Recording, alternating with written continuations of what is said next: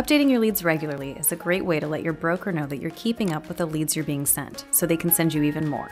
Wondering how to update your leads? Here are the top 4 quick and easy ways to do so.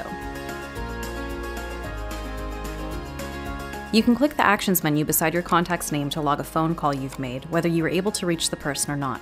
Just select yes or no from the drop-down menu, type in your notes, and click Save.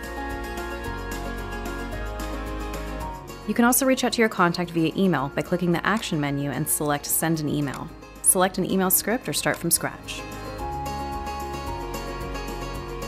If you've got the mobile app, you can send a text message to your contact as an update. Click on their name to get to their contact profile and tap the text icon.